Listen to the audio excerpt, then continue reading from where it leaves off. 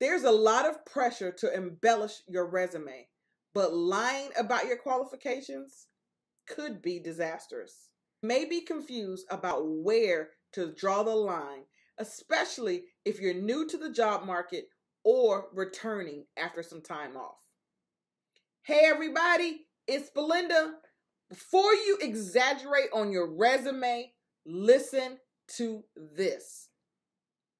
It is a disturbing situation because the risk and consequences of getting caught are so high. Hiring managers may notice inconsistencies between your online profile and your application.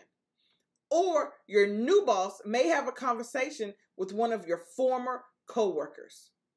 As a result, you could lose a job offer or even be fired. You can avoid exaggerating on your resume and still present yourself as an outstanding candidate. Try these alternative strategies for making your experience and education sound as impressive as possible without stretching the truth. Being honest about your experience. Seek professional help if you're having trouble attracting job offers or feel like you need to market yourself more effectively. Consider working with a job coach or a resume service. Someone with expertise in human resources can help you deal with weaknesses and showcase your strengths. List correct dates. Gaps in employment history are common these days. Explain how you use your downtime productively with contract work or volunteering. State your job title.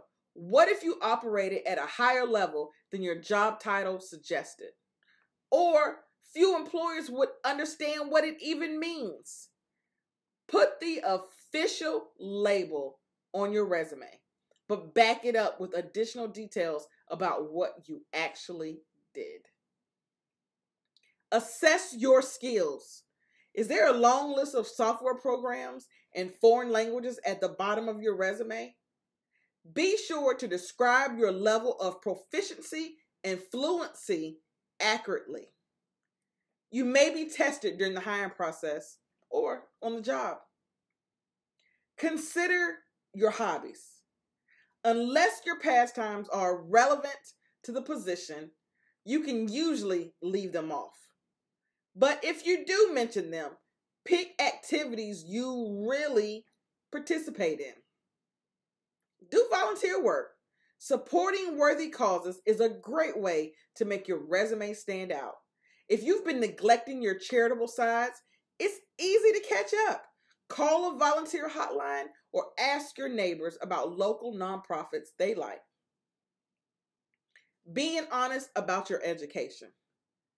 Forget about grades. Outside of academia, few employers will want to hear about your GPA. On the other hand, you may want to brag about graduating summa cum laude if the facts bear it out. Declare your major. Cheer up. Even if the job ad specifies a different major than yours, most companies are flexible about such matters. Complete your degree. Claiming fictitious degrees can be dangerous to your career.